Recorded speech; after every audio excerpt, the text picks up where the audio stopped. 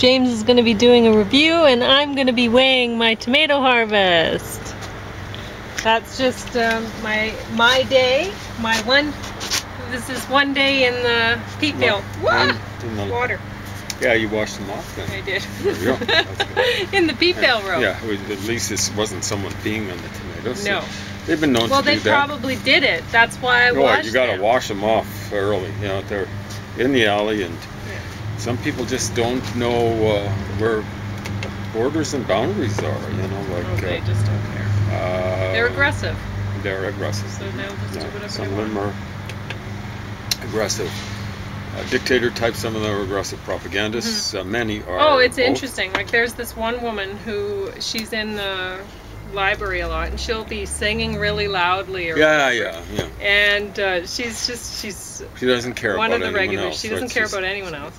And so they'll, you know, the computer desk women will come over and they'll say, well, you know, you've got to keep it down. Whatever, and they're being of course really she nice doesn't. to her, and she doesn't. This has been going on for days, right? And they know her by name and the months. Yeah, exactly. And anyway, she's and her common thing, she'll say, "You can't do it. Tell me what to do. You can't tell me what to do." And then the security guard will come, and he'll be asking her nicely or whatever, and then she'll say, "You're scaring me," and then she'll run away, and it's like she's not scared at all. She keeps coming back, and she's aggressive, and she's pretending that she is not. Yeah, exactly. Oh, horrible. She's an awful person. She thinks she's got this idea of freedom, individual freedom, that has nothing to do with individualism. What it has to do with it is her imposing her freedom, as it were, on everyone else. And that's not what individualism is about. That's one thing that capitalists understand, but they pretend not to. They say, oh, it's all about individualism. It's their individualism imposing itself on other people. This is one way you can tell people who really believe in freedom. The faux gauches don't believe in it, because really people who've got you know, who believe in freedom, they're really careful about how they behave. Yes.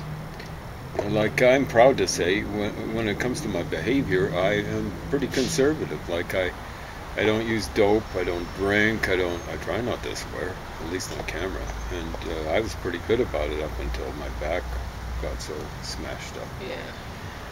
But you know, but you look at the faux gauches, what they want to crush is the way people talk and the way they think. They want to crush that. They don't believe in freedom at all. It's their freedom to push people around. So a lot of them are aggressive propagandists.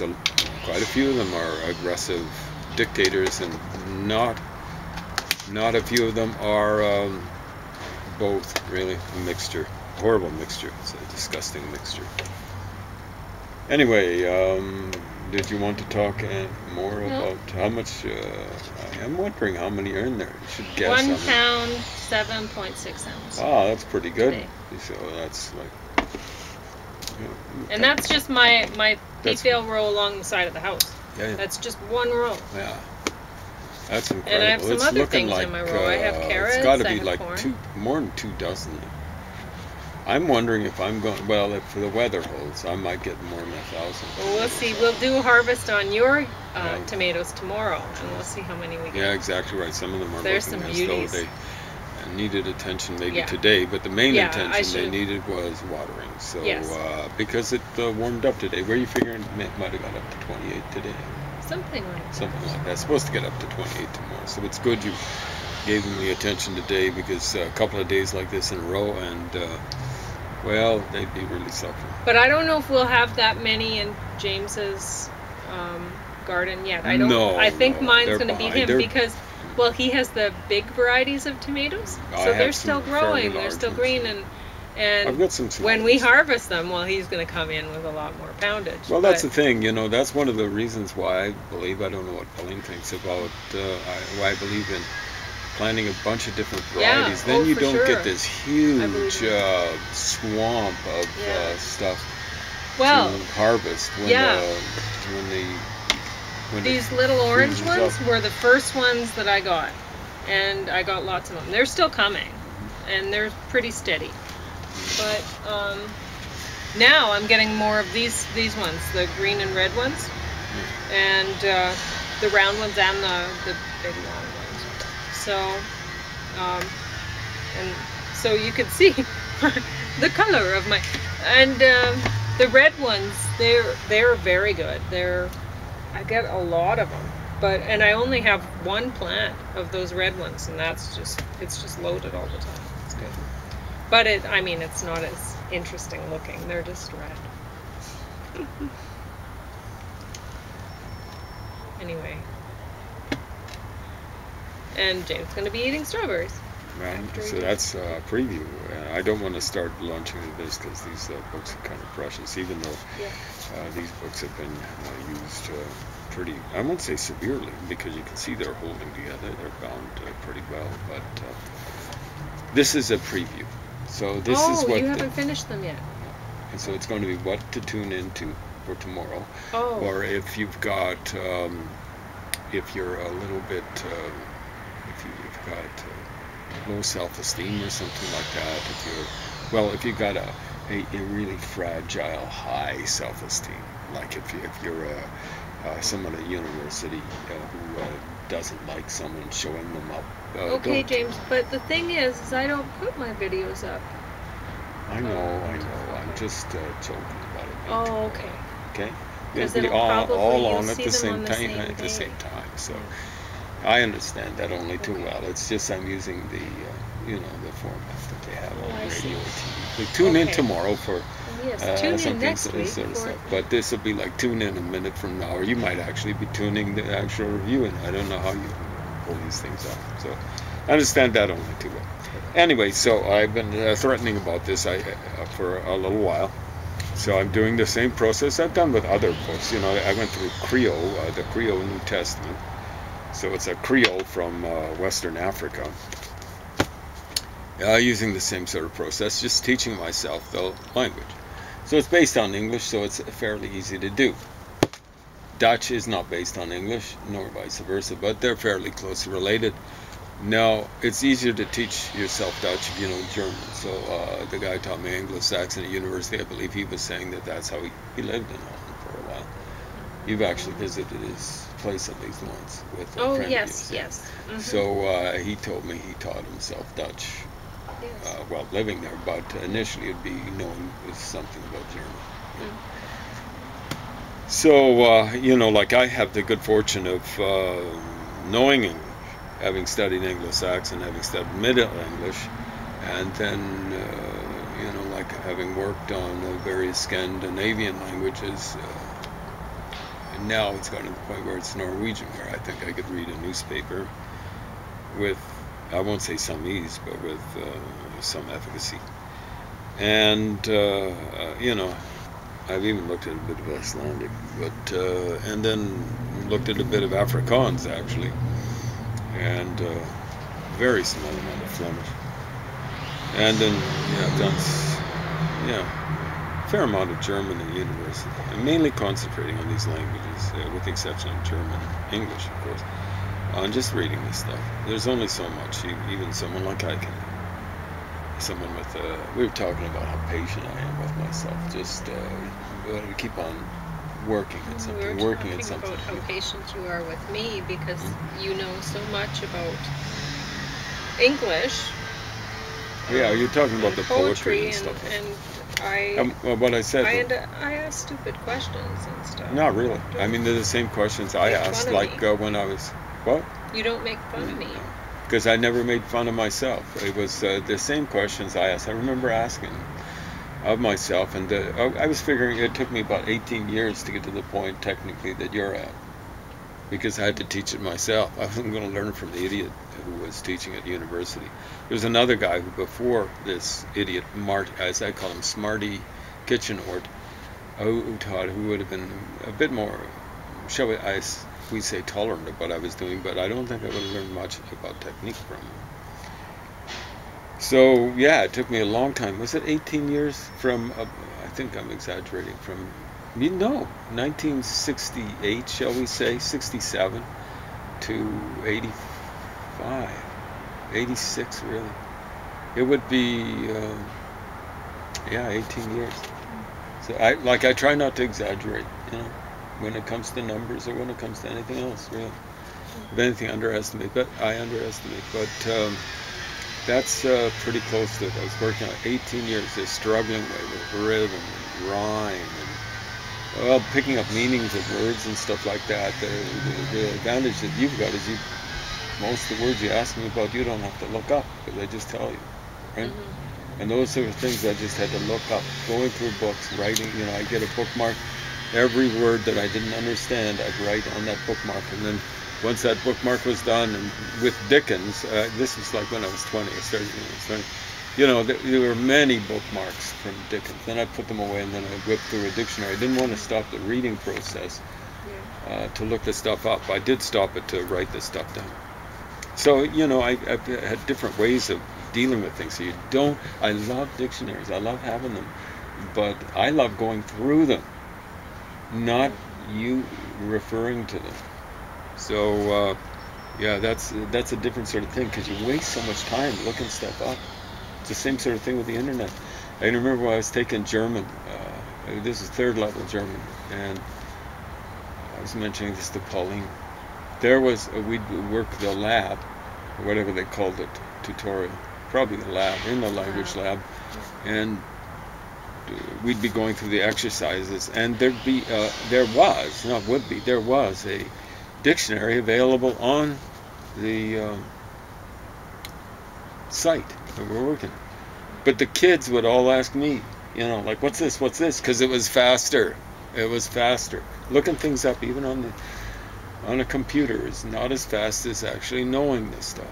So I'd rather have that data entered in my head, vocabulary, Well, whatever. that's just it. I mean, you really have to.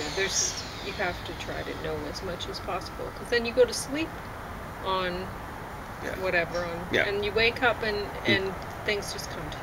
Yeah, well, yeah, exactly right. So that's how to be really creative, is memorize. Don't spend all your time memorizing. Your brain's But yeah, even if you spend all your waking time memorizing, almost all, you just woke up, your brain would have worked on some stuff.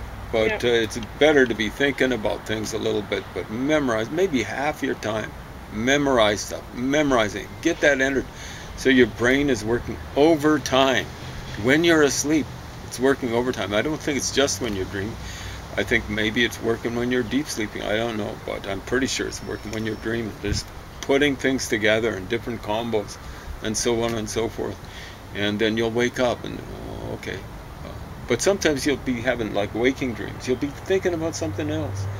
I can remember one of my favorite moments was this was at the old City Hall here in Lethbridge. And I was one of the janitors there. At that point, I might have been the only one. And I was cleaning off the desks. In other words, they'd open up the windows, and the air conditioning wasn't adequate. And, geez, you'd have a Chinook wind, and there was a dusty parking lot to the southwest there, to the south of it, and it was just every day you'd have a load of dirt. It wasn't like dust on the windowsills, but on the desks. So you'd be cleaning up the desks. Now, this was around Christmas time, so I don't think I was having to work as hard. People wouldn't open the windows up as much. It was just before Christmas time. And what I'd be doing is I'd be sitting thinking about things, trying to be creative. Like even when you're occupied with things that are automatic or relatively automatic, then your brain can be working more consciously. So I was sitting there, I was just looking around, and I looked at the, I guess it's the lintel over the door. And I'm going, that's not the color. I'm like, that's not the color of mistletoe. Because you ask most people, what's the color of mistletoe berries? And they say, yeah, see, you've observed. But most people will say red, right? But they're thinking of holly. Holly has the red stuff, and oftentimes the people put sprigs of holly around. around Christmas time. It's more Christmassy color. So the white is a Christmas color. We tend to think of red and green. So holly's got that. Yes. So I was looking at it saying, that's not mistletoe. And then I'm going, it is. And I can remember, see, this is why you develop a memory. So when would have that been? It would have been 1985 at the earliest. And it, well, I think it could have been like 1995 or something like that at the latest. Somewhere in that 10-year period. And I'm going, I can remember, it would have been somewhere around 1978, so it could have been like 17 years before. They'd been talking, I was taking a mythology course in the anthropology department out of the university, maybe 79, somewhere around there. And there was this one book we were taking on Norse myth, on Germanic myth, I think it was a Norse myth. And there was this one little detail that had stuck with me. It was about a witch that would come down from a particular constellation, they didn't know which, on the world tree, Yggdrasil or whatever it's called, which in Norse mythology was an ash tree. In Germanic mythology it would have, I think, have been an oak tree.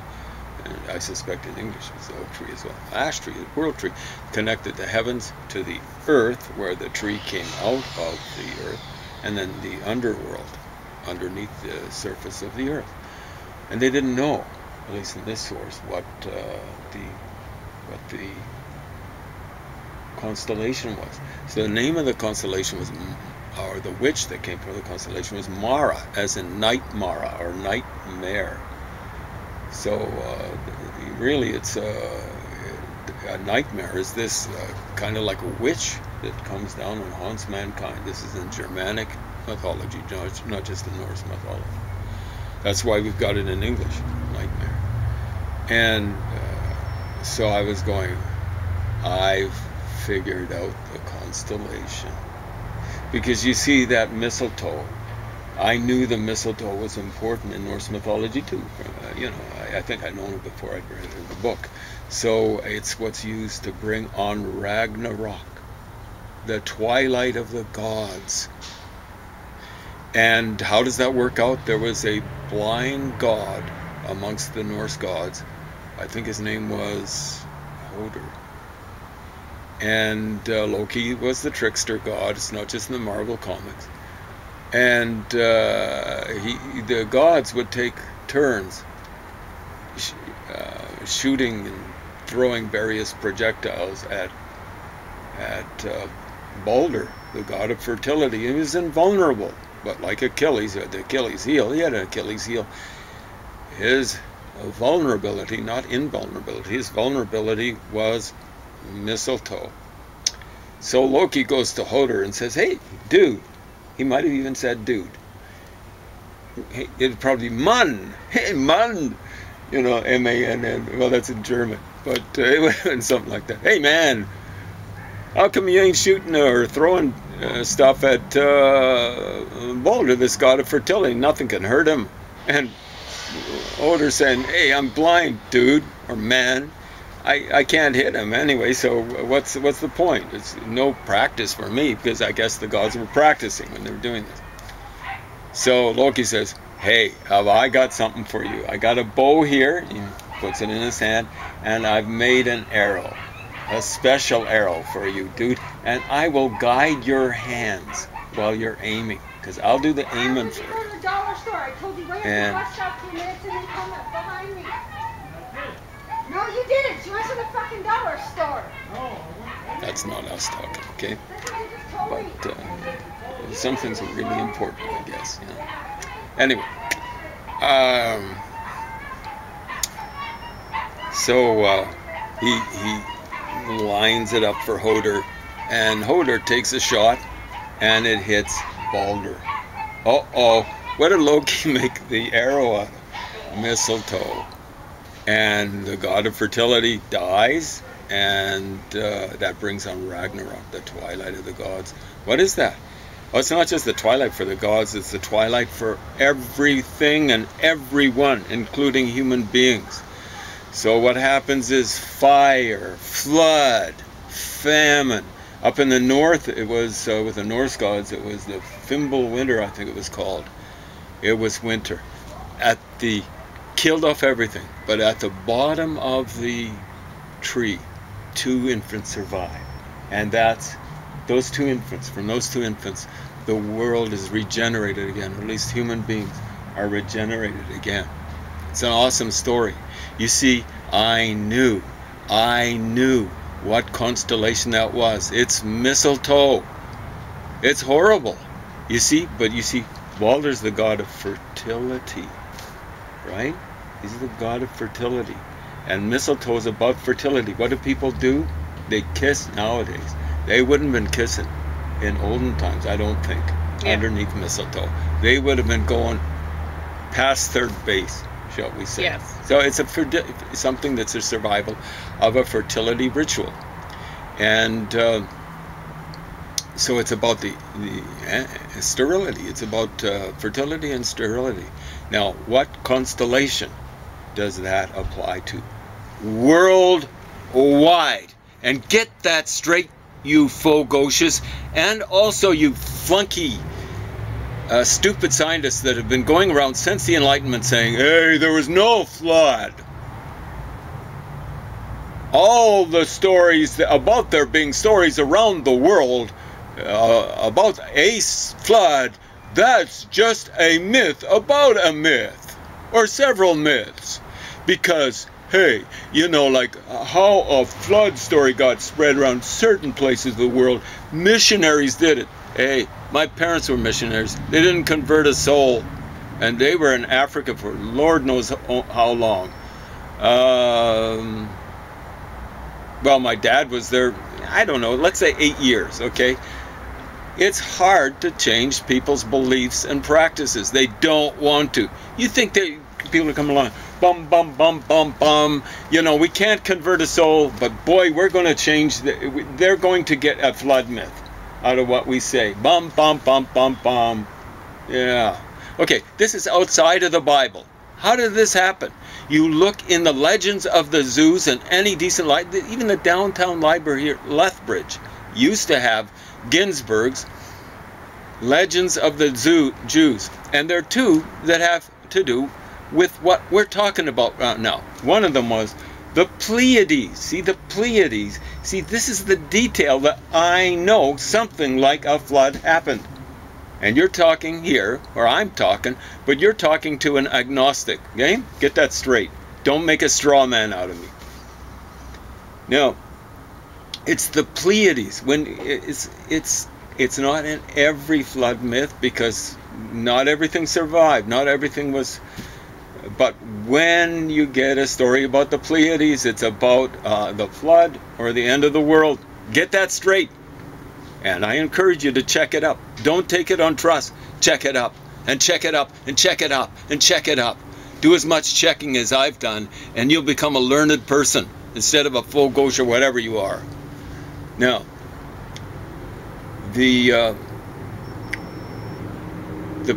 so the Legends of the Jews. One of them says, oh, they're the doves of Noah, the Pleiades. Huh, what is that about? The doves of Noah. Because it's one dove, I think, that he sent out, but the doves of Noah. It's like these little blue-white collection of stars. 6, basically, are visible. It's not a very prominent constellation. Not at all. It's not like neighboring Orion or something like that, or it's not like the Big Dipper off to the north. So, what's the other legend? Well, I mean,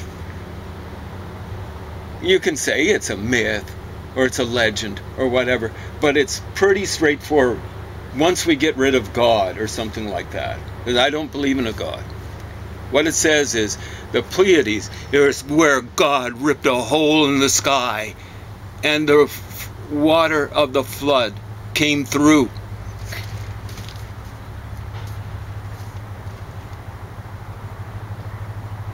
And, you know, like, you look at Levi Strauss, or however they pronounce his name in French, or mispronounce it. It'll be Levi Strauss in the German. Have we got any time left? We'll just keep talking.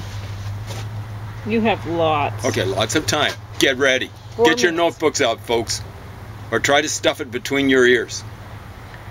So, I got a long time ago. I've been interested in languages a long time. I've gotten better and better at learning them. I got hold of what was advertised as a Bushman English dictionary. Nowadays it would be Khoisan. And the first thing I look up in it is the Pleiades. Boom, boom, boom. This was in the 80s, mid-80s. Cost me a lot of money to get that book. It was paperback and stuff like that. I'm proud of it. Anyway, boom, boom, boom, Pleiades. Next entry. It's Pleiades and something more. And what's the entry in the English? A heavy rain. A rain that hardly ever happens. There's a connection. Levi-Strauss, I was mentioning. The raw and the cooked. You Fogoshes love this sort of stuff, though he's a structuralist. You look at it and, oh, we're post-constructuralists. We kind of deconstruct stuff. But we got to read Levi-Strauss. Yeah, we'll read him. And yeah, I deconstructed him a long time ago, and I don't go strutting around saying, I'm a deconstructionist. Okay? He's talking about the Amazon basin, and he finds a pattern there. And he's constructing this little pattern. He's saying, wow, you know, in the Amazon basin, the Pleiades, here we go, get your notebooks out. The Pleiades, get your pencils ready, sharpen them up your minds too. The Pleiades have to do with drought. And compare and contrast that with what happened in the Mediterranean. He's not talking about the legends of the Jews. He's talking about Greece. What do the Pleiades mean? Something like the sailing ones. It's a Greek word. The sailing ones. Okay? It might be cognate with Plawiak in Ukrainian or something like that. That means sailor. Plawiak. I knew a guy called that. And hopefully still around. Eugene, if you're still out there, hey buddy. But the sailing ones. And he's saying, you know, the Pleiades in Greek legend and mythology is associated with rain. Wow. And he says, there's this opposition here. And what I was thinking right away was, hey, you got to be careful with oppositions, because there's no such thing as a perfect opposition in the real world. There's no such thing as a perfect antonyms. There's no such thing. So what he didn't realize is the Pleiades have to do with drought and with rain. What are they really? They're a faucet. Faucets have to do with turning stuff on and turning stuff off again. That's what they are. So yeah, I deconstructed his little structure that he'd set up here. He didn't understand. He hadn't read enough mythology around the world, enough legend, or if he had, he wasn't able to apply it. So that now we've got South America. We've thrown in Greece. We've got Southwest Asia, right? So now we've got 3 continents, and you know, like I'm saying, hey, Ragnarok, Pleiades, Norse stuff, that's Northern Europe. So we got Europe doubled up. We've got Africa with the Khoisan, Bushmen, whatever you want to or not want to call them.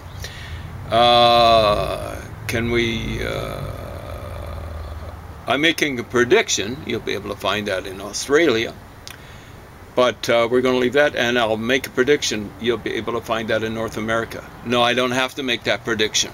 Now, this is not a connection with the flood, necessarily. But